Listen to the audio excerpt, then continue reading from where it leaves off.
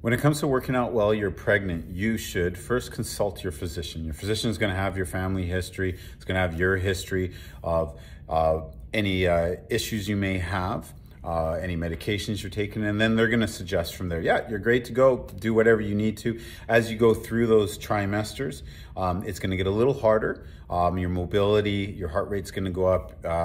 You're going to get frustrated a little bit, so then your trainer's going to adapt those workouts. We won't be laying on our stomach at one point, laying on our back for too long a period.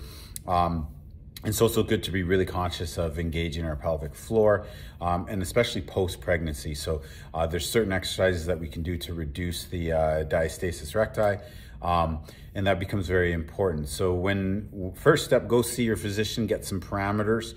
If there are any issues, then you can work with your trainer on those things. It's very good to be conscious of that, but I've had clients who've ran right up until the week they've had their baby. That also depends on where you're coming from. So if you're someone that's been very active and you're getting pregnant, then that's good. But again, talk to your physician, number one, and then your physician can start setting some parameters with your trainer, and then we go from there and we build. All right?